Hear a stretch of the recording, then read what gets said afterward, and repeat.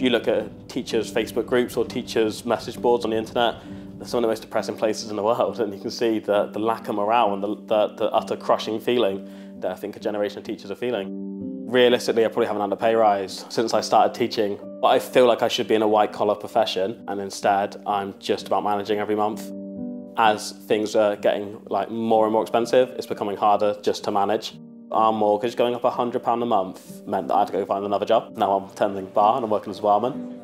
I am a beekeeper as well. I sell honey and I sell bees, but again, it's just like a way of sort of bringing in a bit more money. I don't know when my next day off is going to be, because I'll be working Saturday and Sunday, then I'm back in school on Monday, and I can only imagine my next time off will probably be at the end of next week.